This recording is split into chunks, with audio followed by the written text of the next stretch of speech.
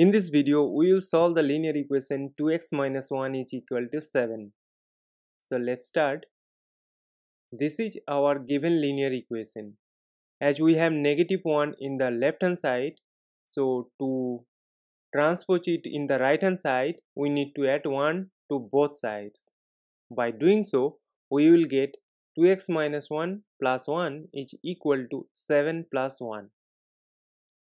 As minus 1 plus 1 is 0, so we get 2x in the left hand side. And in the right hand side, we get 8. Look that the coefficient of x is 2. That's why we will divide both sides by 2.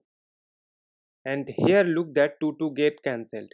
So we get x in the left hand side, and in the right hand side as 8 by 2 is 4. So we get x is equal to 4 as our final answer. Thank you for watching. Please like, share and comment on the video.